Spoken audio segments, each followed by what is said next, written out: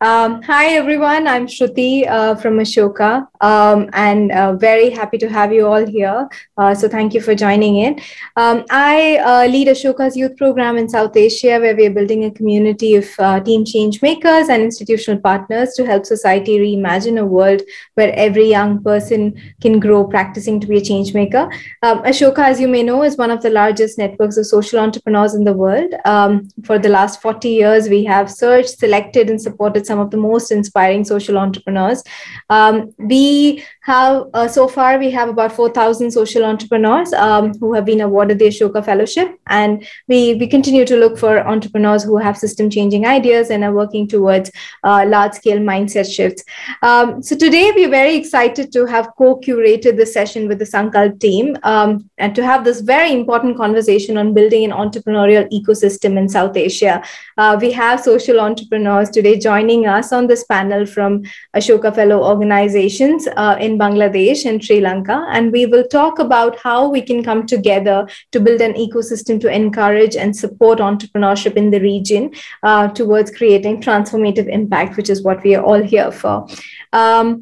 Just to give you a little bit of a background on Ashoka Fellows and their organizations, Ashoka Fellow organizations, like I said, have been creating systems level change by bringing fundamental mindset shifts that explore how to build wider structures that support innovation and entrepreneurial activity, triggering inclusive economic growth. And in our conversation today, we will talk about different ecosystem building measures, such as developing efficient local social entrepreneurship ecosystems and addressing some of the gaps and challenges of growth for social entrepreneurs, innovative funding models, right, that will enable ecosystems and support structures for social enterprises, and how we can prepare for a robust entrepreneurial ecosystem, considering we've all gone through a pandemic now.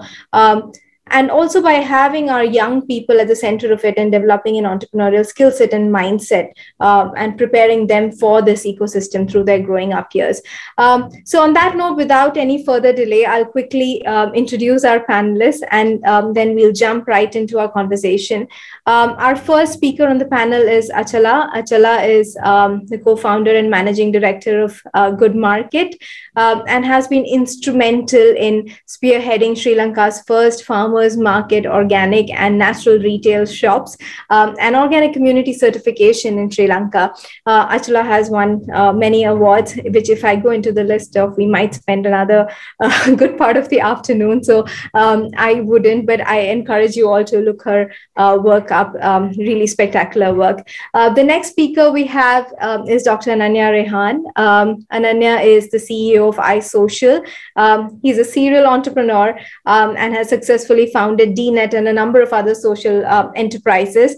He's also led the design of products and services which have scaled up for millions in Bangladesh, especially for marginalized communities. And what's interesting is that his approach towards sustainability is a very hybrid model of market-based approach and public goods approach.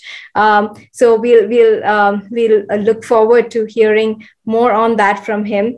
And last but not the least, we have Sebastian, Dr. Sebastian Groh, who's the founder and CEO of ME Soul Share, through which he's transforming how energy is being delivered. I often read this as the Uber of the solar energy space.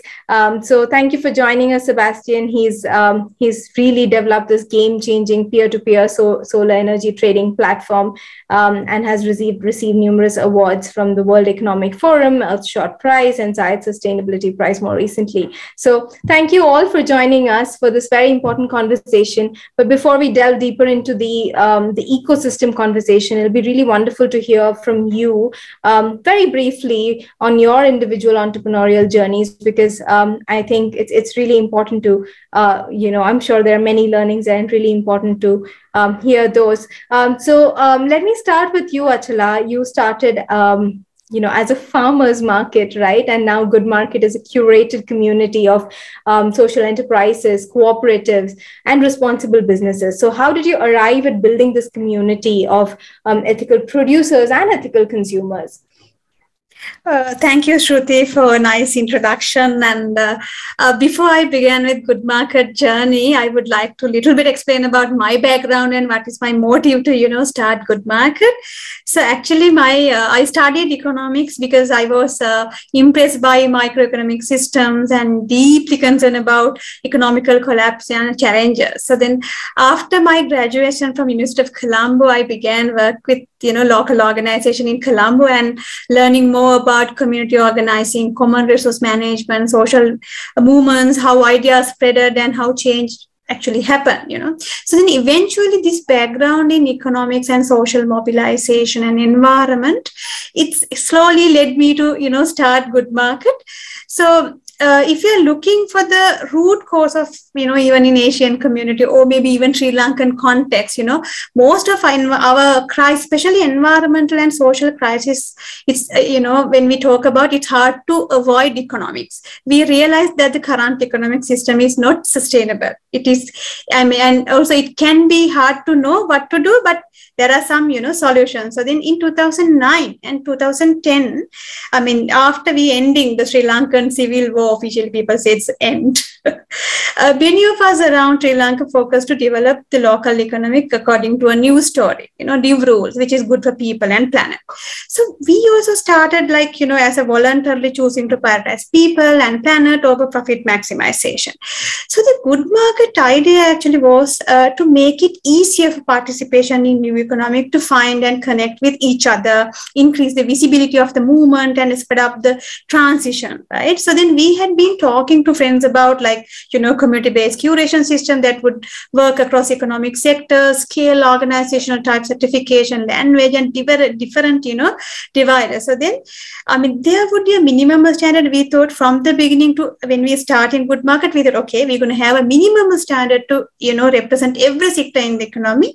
And then we thought maybe everyone should go to an application and review process and, and meet with Good Market standards. So that's where we actually thought to start the concept. So then we decided to start a weekly marketplace because at that time, we never thought, because we never had money, just only discussions. So then we decided to start it maybe small marketplace. Actually, we started in 2012 as a low-cost way to testing out the curation process and the concept. So then, our problem is, would people even be interested? We don't know because because we had minimum standard for all sectors, energy to manufacturing to transport, but we figured this would be like a small event, maybe 5 people, maybe 6 people. We are not sure. Maybe sometimes organic farmers will come because we invited them to come, because that's kind of like a first impression for us. So then it took months to find a venue even, because nobody actually happy to give even the venue when we say we are going to start a market.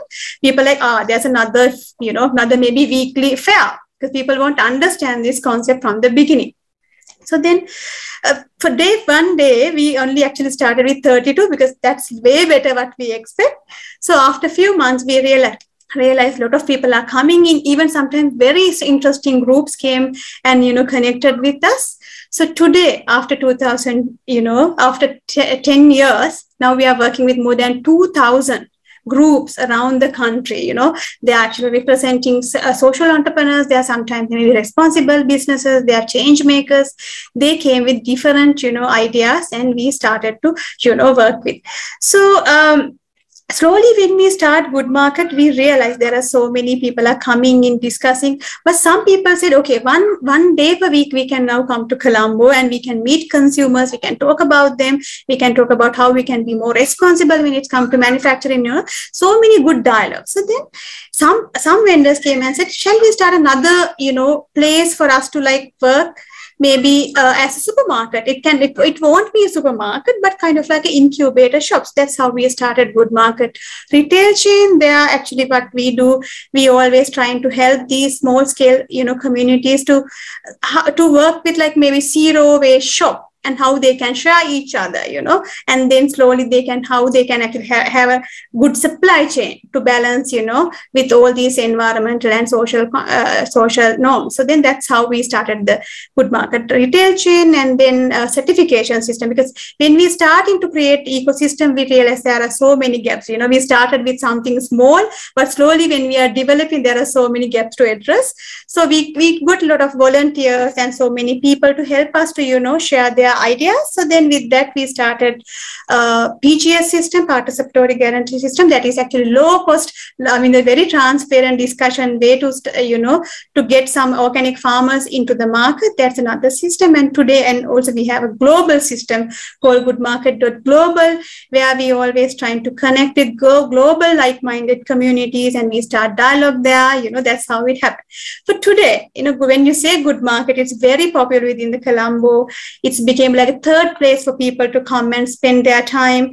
And for entrepreneurs and social entrepreneurs, this is a place for them to, do research, do their job, and, be shine on the platform, right? So, and now we are working with more than 77 countries to share ideas, and sometimes they do businesses each other with, with all our standards. And in a way, I can say it's kind of like a social purchasing, because they're concerned about our norms and standards.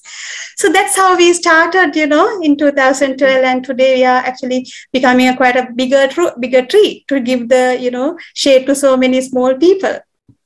Yeah. Thank you, Achula. I think it's a beautiful example of starting really small, but then influencing and changing behaviors to at the systems level, changing practices, right? So thank you so much for sharing that. More power to you.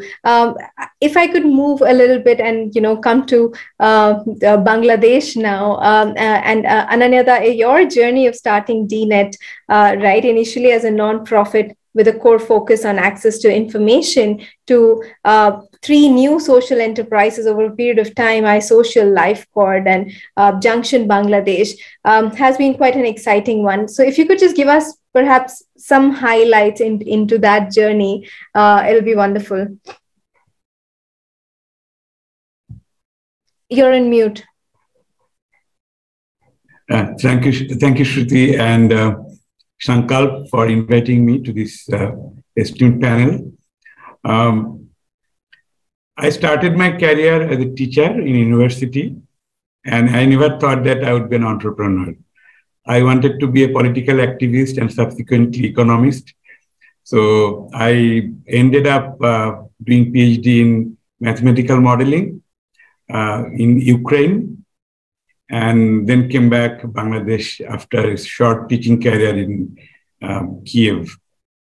Coming back to Bangladesh, I entered into the research, policy research, and then teaching.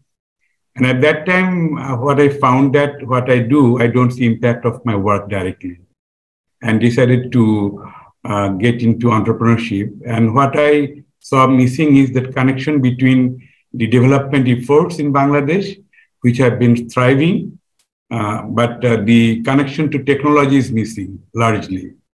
So my actually idea was to how to connect the technology innovation to development process and change the livelihoods, especially at the bottom of the pyramid. And one of those endeavors succeed reasonably. And you probably know that in Bangladesh now, more than 5,000 union digital centers, from where the information services, the government services are being delivered. And that model was tested by DNet and successfully delivered with an entrepreneurship twist into it. I mean, 2 entrepreneurs, 1 man and 1 woman, run together the venture and disseminating information and other services to the community. And out of 5,000 UDCs now, many of them very successful, more than half of them are very successful, and they deliver not only the government services, but also access to finance services to the local entrepreneurs. The other, actually, I would say, the derivative of the core model was InfoLady. So when we saw that in the digital centers, women are not coming, and we thought that to reach out to them, and we identified that whether the village women who are educated can go door to door and deliver services or connecting with the specialists. So initially it was through mobile phone and then through digital technology. And that model evolved, and iSocial is kind of a offspring of DNet, one of the flagship programs. And then we also launched LifeCord, which is about delivery of the maternal health service through digital technology. And we have served more than 2.2 million young mothers and their families in how to take care of the pregnant women during pregnancy and after pregnancy. So if I summarize the journey and key lessons learned, in short, first I see that the dilemma of the impact mindset and the profit mindset, and it's very difficult to connect, and it's not straightforward. And I think that is one of the challenges of social entrepreneurship. We need to research more, understanding the psyche of an entrepreneur and social entrepreneur. So that is one key highlights. The second is the importance of skills. You see that when you do some creative job, straightforward skills you acquire from the university or schools, it's not easy to apply directly. So you need to improvise, you need to be creative, and connection of creativity with these skills is also, I think, one of the challenges when you do some innovation. And oftentimes we ignore the process. We are so excited with the ideas and we miss the business case of it. So business case is also important because resource is limited no matter from where it is coming. And you need to utilize in a way that you can continue your journey, or you create some knowledge which can be taken by someone and take it forward. Not necessarily you have to do everything. So I think these are the key probably highlights of my journey as an entrepreneur. Thank you. Thank you so much for sharing that. I think there are some really interesting discussion points that you've triggered there, from your learnings. And another aspect from, one learning from your journey that I have witnessed is also the many entrepreneurs that, you have sort of built in your journey as well, right? At the local level. I think that triggering that has been very powerful in the work that you do, Ananyata. So thank you. Sebastian, coming over to you, right? Like I was saying that, your world's first peer-to-peer solar energy sharing platform. How have you evolved as a social entrepreneur since you started your journey? And what were some of the key levers that enabled you to create impact, not just at an individual personal level, but also perhaps at the ecosystem level? Sure. So I think it's an interesting point right now in juncture in the whole energy world. So apologies in advance. I will talk a lot about energy right now. So when we started, we set up this peer-to-peer grid, as you said, and that's quite a big word. So let me just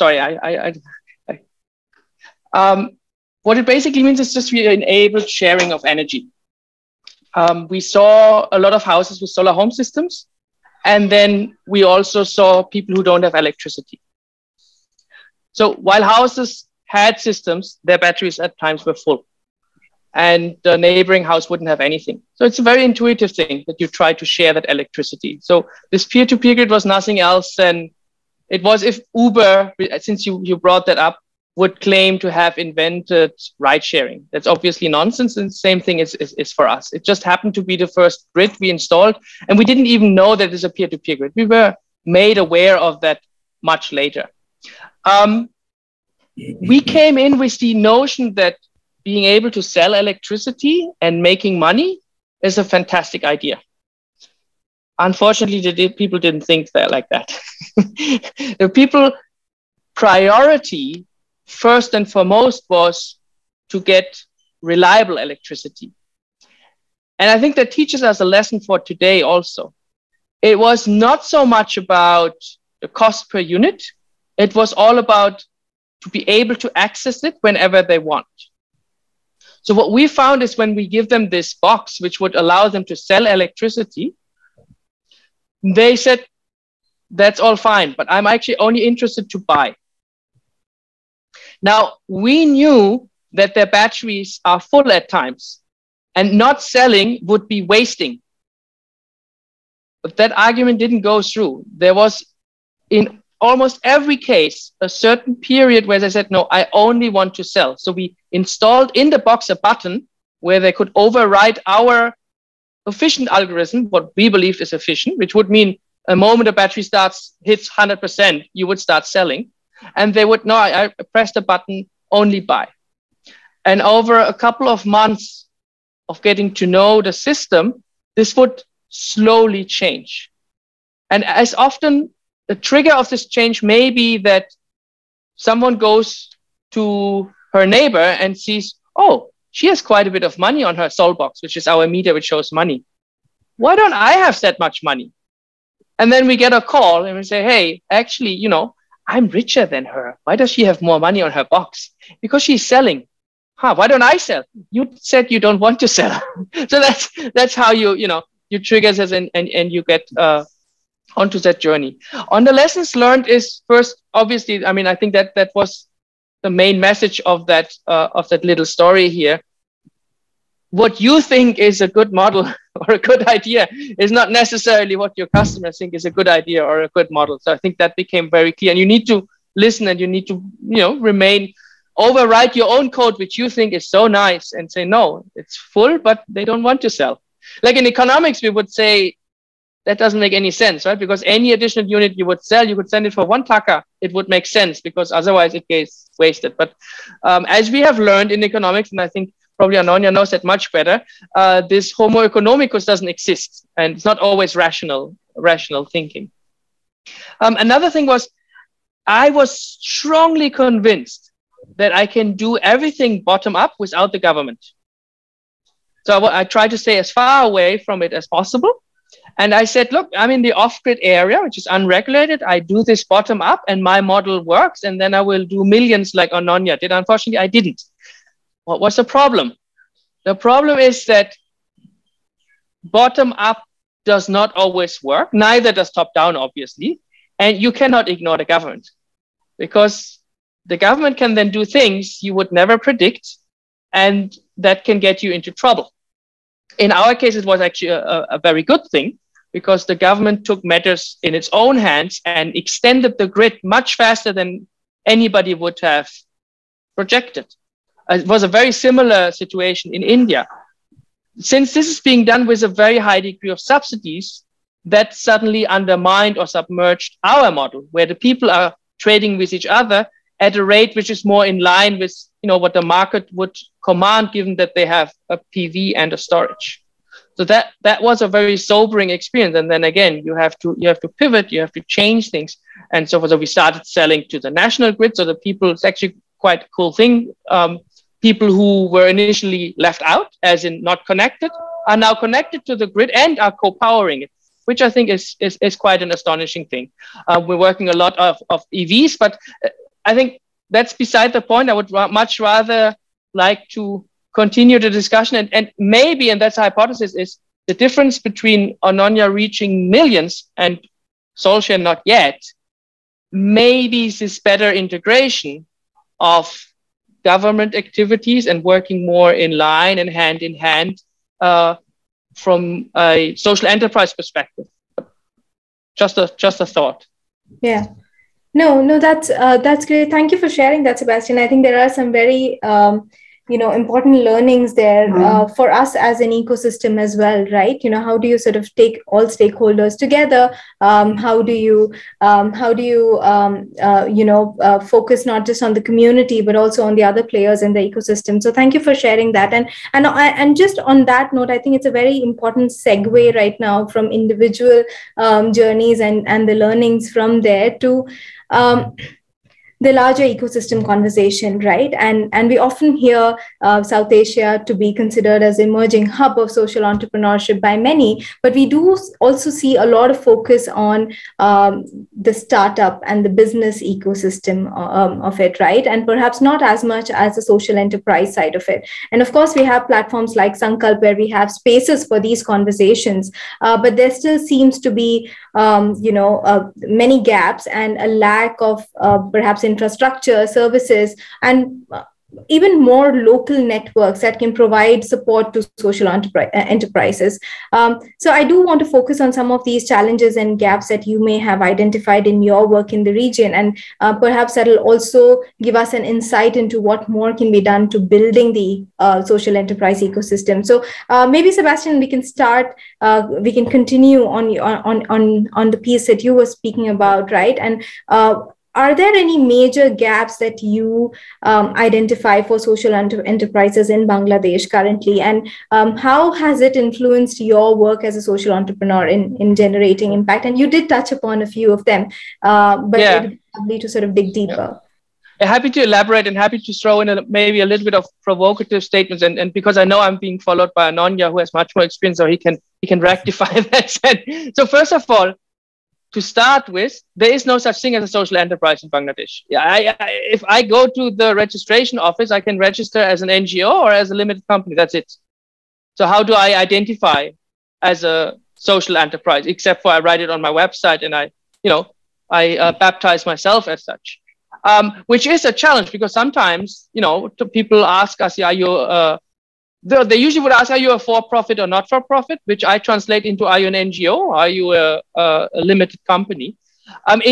We have an entity in Singapore where there is a social enterprise network, which can give you a certificate that you're a social enterprise. And then you get, it becomes a little bit more formal, but also not yet in front of the law. But for instance, if you open a bank account or something like that. So that to start with, which is kind of counterintuitive, given that Bangladesh is kind of the hotbed or the birth of lots of social business, like the whole Grameen setup, as well as social enterprise, the whole BRAC setup, that you wouldn't have a legal form for that. And that has a lot of consequences. The first time we won something, like a prize money or a grant, there is no way you can get this into the country. It's not possible. And whoever tells me that it is, I say, yeah, but I'm not breaking the law. So if you're not an NGO, you can't do it because you have to then do tricks like make it look like a service agreement. Then I suddenly have to pay advance income tax, which is kind of the most stupidest idea ever for a startup to pay that because you don't have profits. So why I bank $100,000 on my advance income tax credits, which I will get when I don't need it anymore, right? So it has a lot of consequences. So we routed it then through Singapore, and so to get the money from basically a holding company to a daughter, that was the only legal way I found out of that. So these are very simple things, but they can literally kill you in the beginning, because that can mean that you thought you won $100,000, but you're only getting into your hands after 9 months. What do you do in these 9 months? You're strapped for money. So this has very, very serious implications, especially when you start out. And I think this is a problem. And I think this is not a problem which is talked enough about, because there's right now quite a hype on startups, which led to what? That some organizations declare every startup in Bangladesh a social impact startup now, because by definition, Bangladesh has, and they actually said that, by definition, Bangladesh has so many social problems, so whatever business you do here is a social impact startup. And that again, that makes it very messy, because then if you identify as a social impact startup, but then the next travel agency is also a social impact startup, it becomes complicated, right? Because then you are competing for resources, and it's not the discussion is kind of a very different one. And I'm really looking forward to what Ananya has to say on that, because that's what I observe here, and it makes things messy. Things are getting better. We have a few activities now where there are dedicated resources going towards it, but since there is no consensus, not in Bangladesh but in the world, what social impact is, or at least not what it is, but how to measure it. There are different ways. There's a social return on investment and whatnot, but there's no consensus. That makes it always complicated for an investor to measure anything beyond, okay, this is your financial impact. I can calculate this return on investment. I know that. But how do I measure the rest? So environmental has come down to tons of CO2 avoided. Yeah, fantastic. There's no notion of when this is being avoided. There's no notion of how this is being avoided. And that, for instance, puts adaptation in a very small corner. So I think I'll pause here. Lots of issues around that. Right. No, thank you for sharing some of those. Ananyata, I had a question for you, but I'm going to, since Sebastian has already invited you to respond to that, I would love to hear from you. Yeah, I'd probably add a few things which are in disadvantage to the social enterprise, be it for profit or not for profit. Just on taxation, any private company gives tax on the, profit. But for the social enterprise, especially for non-profit, you have to pay tax on the revenue. That means that whether you are making surplus or not, profit or not, you have to pay tax on your revenue. So that's a huge disadvantage. Basically, it became very prominent when the NGOs started also doing commercial activities for sustainability, because donor funding has been drying up.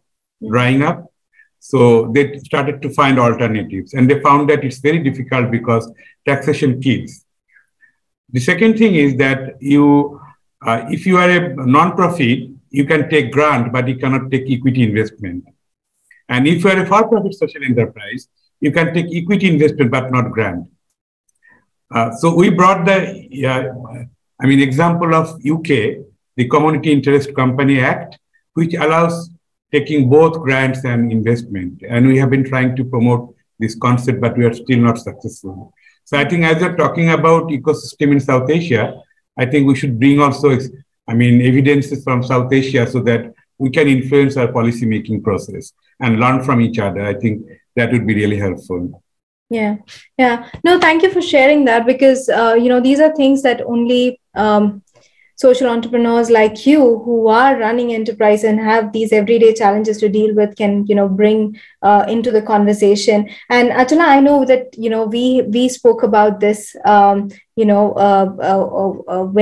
we had a conversation as well, that some of these are also some of the challenges that you face in Sri Lanka. So I would like to invite you to respond, but I also wanted to request you to perhaps comment on your experience of building the local entrepreneurial communities, right, at the rural level, because I feel like, there are some powerful learnings there which you can bring in from your good market experience as well. Yeah. So Ananya, I think most of the cases, like when Sebastian and Ananya explained, bit similar. Even in Sri Lankan policy level, and then, when you go to the register your business, it can be like a social, NGO, it can be like a business, but they have only two ways. You can go under maybe business. If not, you have to go to the NGO. So we are trying to work through within this spectrum, right? Because we always think like somewhere maybe someone is closer to that NGO side, they can go with that. But people like us, we are trying to earn and reinvest. So then, we are trying to be with it. But, again, explaining to the government people, policymakers, to explain who we are and how we are trying to do things, how we can measure our impact, explaining these is very challenging still in Sri Lanka. But the only thing, actually, our network within the Sri Lanka, we have quite a strong young network of social entrepreneurs. That is quite strong. We are trying to becoming a pressure group to the government now. Because of that, most of political people, when they write in their manifestos, they write about, social entrepreneurship and going to give the recognition and all, but still in the debate. But, when I really talk about challenges, even these days, we are going through a huge challenges. I'm sure you all heard about Sri Lanka, economical collapse, every day. Even now I have a power cut, trying to, I'm actually spending few hours to queue on to get, fuel. That's the way, we really need solutions. We try to do. But when we really talk about when we start Good Market in 2012, I know we want to develop a social entrepreneurial ecosystem, but our problem is we never had a good entrepreneurial ecosystem even in the country. Everything, all our products came from outside. And we depend on the imports, even small thing where we can make here, everything came from outside. So with that, start getting rural people and slowly develop them to a, proper market and measuring profit, social and environmental impact. Such a big challenge because nobody's understanding when we encourage even the communities to think about like, hey, there are so many things available in your area, why don't you take an opportunity from this and make a group and come up with a solution and we can find a market for you. When you're trying to even explain this, they don't understand. So we had a huge problem to developing entrepreneurial ecosystem plus adding it to social entrepreneurial ecosystem, that both challenge we came across. And even you touched that, when we are working with local communities, how we did it, So luckily we had quite a good, because we had a lot of funding, because of Sri Lankan civil war and the tsunami, we got so many funding around the country. With that, these social entrepreneurial ideas is spread, and then they have given some machineries to communities and develop some of, product, and then the, nice, interesting conversation that was there. That's actually quite easy for us to, start. So then, but even in Sri Lankan context, people are always trying to go with profit. If they are not getting money, they were not happy to do things because of the, getting free money from donor fundings.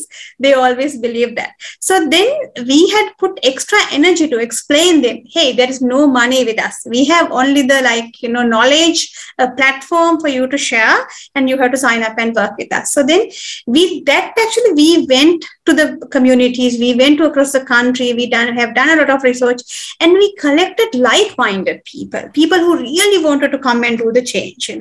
That's how we started with the people, and then when we are connecting them to correct market, we came to Colombo to start a market. We never thought to go back to the village and start a market. We started in Colombo. We connected these small people to the conscious consumers, people who are looking these kind of products. People are thinking about giving back to the nature, giving back to the society, giving back to the marginalized communities, right? So with that combination actually really worked. So then they started a dialogue, and then even some customers are happy to pay maybe another 1 or 2 rupee for communities because they knows these products, these monies go back to the community, and they knows where my food come from. They know who made my cloth, right? That the discussion actually really started, and now it's really going very well. That's why actually we were started, even though without any donor funds, we are earning, reinvesting. That's a kind of like a secret because we got the correct people in same discussion. And then the attitudes, we had so many problems with social attitudes and explaining them, it's really hard for some people to say no, this is what we expect when we talk about how you can minimize energy, when you talk about using daylight, when you talk about minimizing transportation, when we start introducing these standards, always debates, always challenges for people to, explain. And in the same time, as Sebastian said, the impact monitoring, Now, after some businesses, rural communities, when they develop their business after the startup level, maybe in the middle level, they're always trying to find, good investor, good maybe bank. So they would keep, when we are trying to explain to maybe investor about impact, like social impact and environmental impact, they are always end up with the finance report because they have some kind of a framework. But for the social and environmental impact, it's really, very hard for us to measure.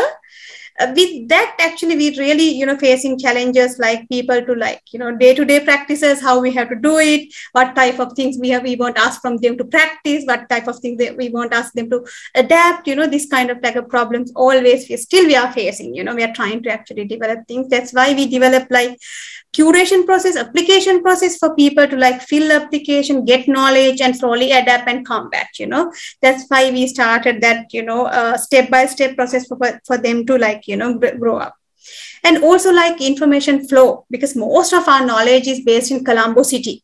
These are not going back to the village because we are trying to work with a lot of rural village, but still 2,000. But there are so many other people are waiting to connect. So then we also don't have much resources, and then we are trying to actually share the knowledge, but we are like small organization. There are a lot to wait. Every day we are getting so many phone calls, but it's really hard to cater because information flow is not really going. But we are trying to use with social media to get things organized and give support. Thank you, Achula. I think one of the powerful sort of insights that I hear from what you just shared is how local entrepreneurial systems sort of fed back into the larger ecosystem level changes, right? At not just the behavior level, but also shifts in terms of mindset. So I think that's very powerful to see, and I'm sure it's sounding very easy right now, but I'm sure there's a lot of work that has gone in from you and your team into that. So thank you for sharing that. And you also touched upon the role of funders and investors, right? And I think it's very important that we speak about them because they are one of the key forces of strengthening the ecosystem, right? And there is this conversation about new financing models that can change the social impact sector. We often hear about patient capital. So Ananya, what has your experience been? How can funders be sustainably engaged, not just to meet the needs of social entrepreneurs or to subscribe to an outreach number, but to go beyond that, right? And to bring a systemic shift in building a larger entrepreneurial culture. And of course, it's easier said than done, but we have to start that work at some point. So how has your experience been in interacting with funders on that? I think all kinds of funders are interested to invest in social impact kind of initiative. It's about how you connect their interest. Interest is not always that they need to make money, but also interest to look them good, or in terms of there are some initiatives of global impact that they need to contribute to the society or giving back, something like that. So I think it has been evolving for a while in Bangladesh. For example, now many development partners are supporting not only non-profit but also for-profit social enterprises through a market development mechanism. So trying to build up kind of market-based system where only development-based approach is not sustainable. I mean, it's mostly project-based. So when project ends, all the benefits are actually gone.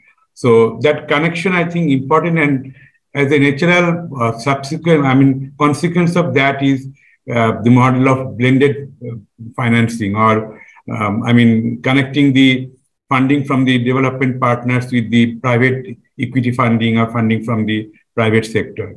So that is becoming more visible now. And I think it's very powerful instrument for the social enterprise down the line. Other than that, also it is recognized that participation of women in entrepreneurship ecosystem is very important. And for Bangladesh's case, for example, 80% versus 36% in terms of women's participation in economic activities. So there's a huge gap. And to minimizing that gap, you need to invest in women entrepreneurship, not only for the entrepreneurs who are already in the ecosystem, those potential women who can come to the entrepreneurship ecosystem, and both in rural and urban areas. So that focus actually is now getting kind of shape through concept of GLI, genderless investing. So I think both blended financing and GLI need to craft in a way that it can bridge the gap or island-like activities of two kind of sources of funding. So I think the social entrepreneur ecosystem players need to be very active to, drive these two sources of interest in a way that it really goes to the right direction and supports those entrepreneurs who are not actually trying to sell their business after showing huge traction following the Silicon Valley model. I don't think that Silicon Valley model is appropriate for countries like South Asia. So we have to have our own model where this kind of financing model would play a big role. rather than only venture capital funding. I'm not sure what Sebastian or Achala thinks about that. Would you have any comments, Sebastian, on that? I mean, usually we refer to it as opportunity-driven or mission-driven, right? So I think what Ananya is referring to is this opportunity-driven model where you basically see an opening and you try to put everything in it, and with the very conscious goal to exit as quick as possible, so you can, this famous retire at 30. And the challenge always is it's usually not that easy. And then when obstacles come, you basically give up because you are opportunity driven. And so when the opportunity closes, you give up. Whereas if you're mission driven, I think what Ananya refers to is you go the extra mile or the extra marathon to be precise. So that would be my quick take. And I'm sure that, obviously for South Asia, I would agree, we need a lot more a lot more mission-driven founders. That is very clear. But yeah, let me stop there. Thank you, Sebastian. I think along with funders, there is another, if you talk about the larger entrepreneurial culture, right? I think there's one important factor that I know, Sebastian, you are doing some work on, which is the role of education, right? The role of the larger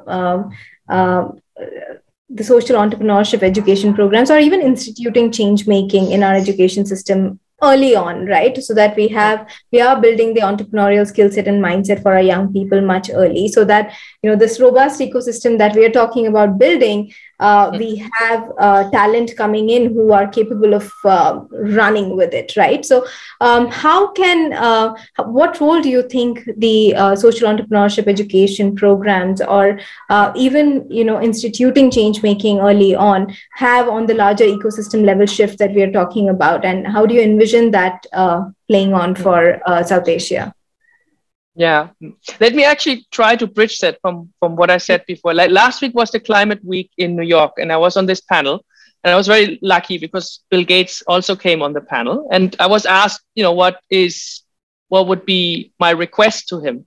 And if you think about it, the things he funds right now in energy, this breakthrough energy ventures, is very big inventions which have a small chance of working, but then would possibly have a big impact, like this big swing thinking, a new way of nuclear fusion or fission even, and so forth. And I said, look, first of all, we're on a clock. 2027, we will have damage which will be irreversible. That's 5 years. So any of those solutions need 10, 20 years to become commercial. Secondly, the fight for climate change will be decided in emerging markets. I think that's very clear by now. Now, the question is, do we do it through this big thing? And I think what Achala was saying is this good market. If you think about how Bill Gates made his money, it was not a big invention. Basically, it was, how can I empower billions of people through Windows, through an interface that they can create value? For me, that's Microsoft. Why not adopt that thinking? How can I empower maybe not billions, but hundreds of millions of social innovators, social entrepreneurs, to make their solution ubiquitous? I think that's probably a little bit what Good Market is trying to achieve, right? So, and if he has done this with software, would not his time and investment, his money, be best placed a bet to mimic this kind of making it ubiquitous in the world, in the climate space through this? So that was a little bit the challenge I tried to put out there. And just to weave that into your question on the education, as part of Brack University, I teach a course which is called the Social Entrepreneurship Practicum. And I co-teach that with, I think we are 10 right now, 10 professors from all around the world. This is a fantastic batch. It's led by a guy by the name of Alejandro Crawford. And he invented this Rebel Base, which is a platform where we take those social entrepreneurs through what we call modules, stage by stage by stage, but always interacting with each other. So we have 10 professors, means we also have 10 batches. We have students from Palestine, from the US, from Colombia, from China, and so forth. And from Bangladesh, obviously, the Bangladesh batch. And the exciting thing is, first of all, students figure out that their problems and challenges they have are not unique. A problem students encompass in Dhaka, to their really big surprise, also students encompass in New York City.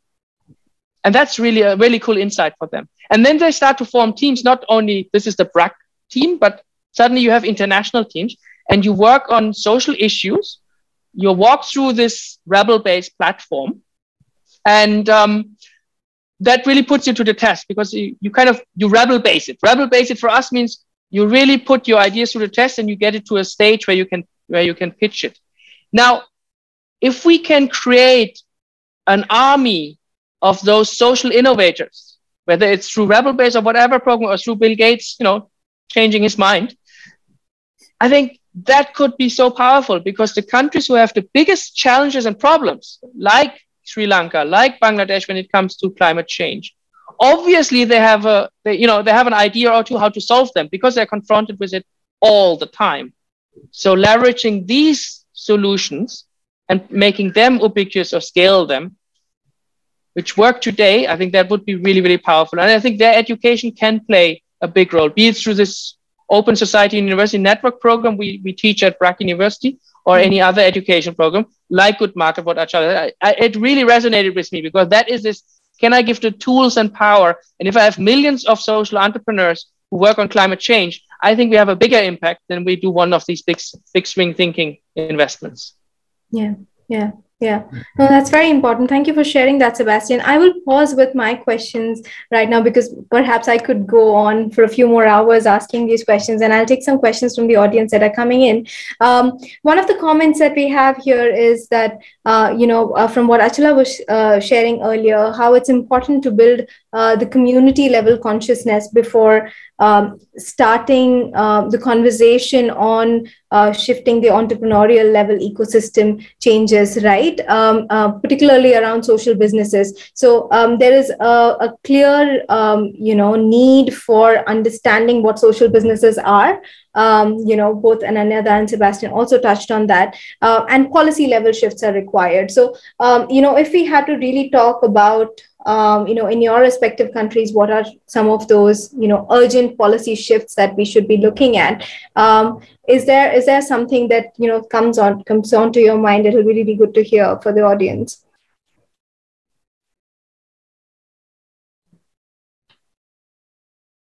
Ananya, do you want to take that?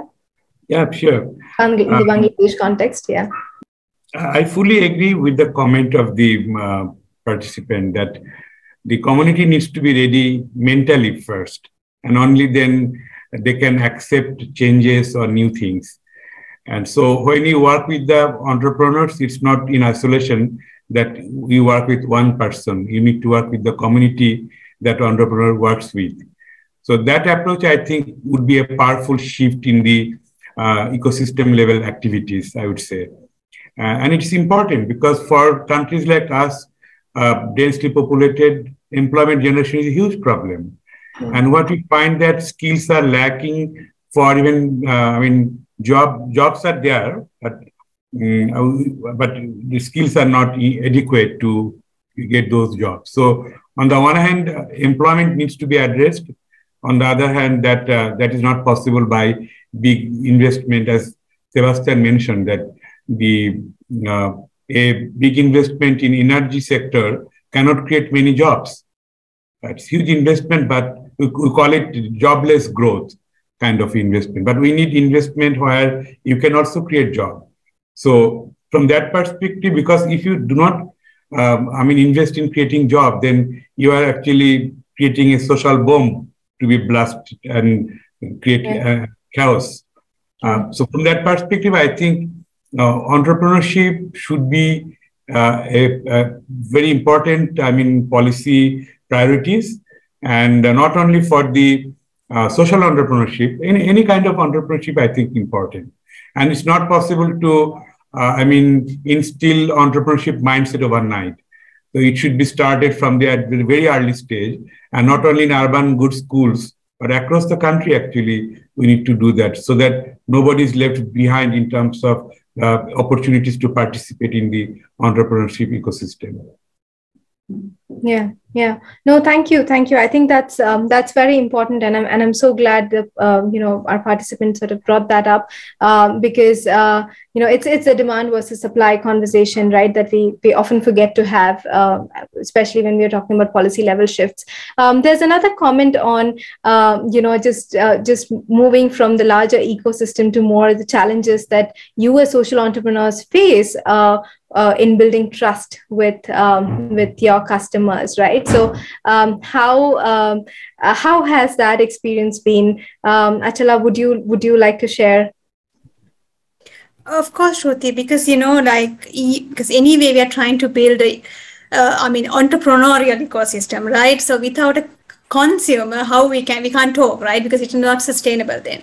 So then because when we talk about rural products, eco-friendly, and then natural, and giving back to the community, maybe fair trade, all these things are always go with some kind of like a conscious consumers, right? If we wanted to get conscious consumer, they're very detail oriented. They want to know where this come from, who made this money goes back to whom, these information is really much needed. So that's why when we started Good Market, we started with the curation process, going through application process. When they meet Good Market standard, they can come to the platform. And there they have the small profile, right? They claim every single point they claim. They say it's like, okay, I minimize my water, I minimize my energy, I never use agrochemicals, right? That's how they claim. So these conscious consumers are going through every single information, right? If they have a doubt, they quickly come and flag. They keep questioning.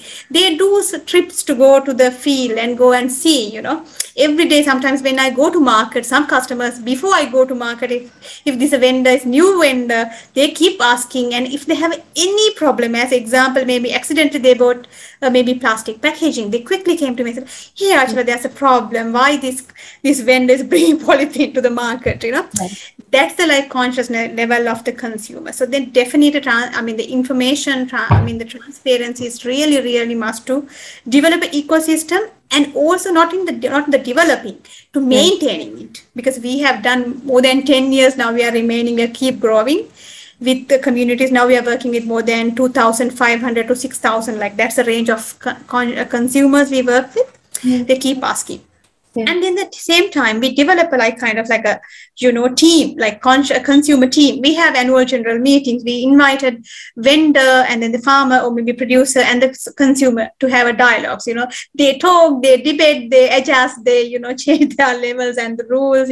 That's how it happens. So definitely that should happen. Otherwise, you can't do that. From there, only then you can spread your word. It's kind of like a pyramid. Even in Sri Lanka, everything goes like trends.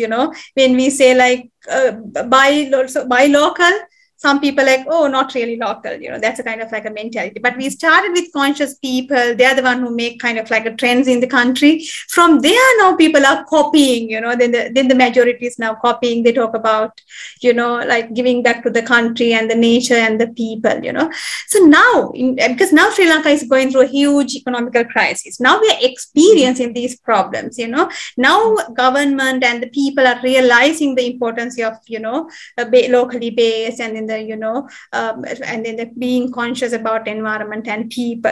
So now it's becoming a good for us, because now I feel this crisis is happen for good, because people now actually very conscious, and even the majority is coming back to us, and maybe even they're happy to pay another 5 rupee to the giving back to the community, because they're not too sure about imports, they're not too sure about who's going to get things, and then the financial problems, and then the dollars and everything is, like a little bit of messy here.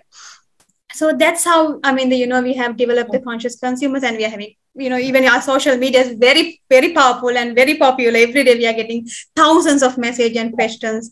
We keep answering, we keep sharing our information now, everything on outside, on platform. Everybody can see.